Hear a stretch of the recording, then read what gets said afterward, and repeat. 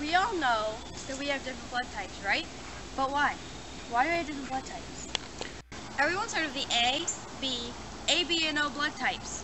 When a person receives a transfusion, doctors must make sure the donor's blood and the recipient's blood are compatible.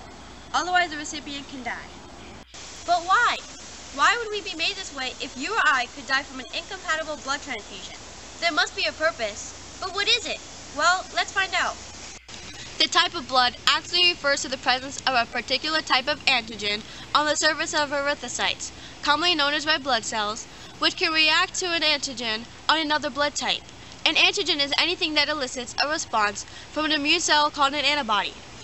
On this diagram I drew, this army of antigens is attacking this pathogen, which is a virus in this case. An army of antigens attack a virus. Because the human body makes antibodies that will attack certain types of red blood cell antigens, when receiving a blood transfusion, doctors must be careful to avoid any dangerous reactions. The purpose of having different blood types is thought to be related to immunity and fending off infectious illnesses. The incompatibility of some blood types, however, is just an evolutionary accident. In certain infectious diseases, bacteria and antigens' genetic makeup looks very similar, so the confused antibody cannot detect the difference between the foreign invader and the antigen, the body's own blood. The similar genetic makeup of the bacterium and the antigen can cause a reaction in the body known as rejection.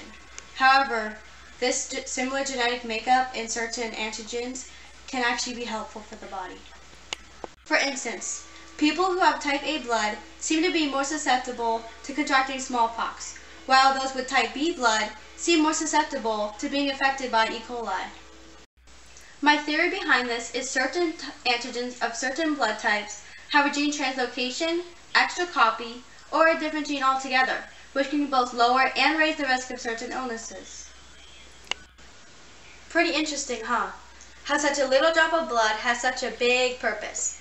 This theory, believed by many scientists, proves both the existence of evolution and explains why we have different blood types.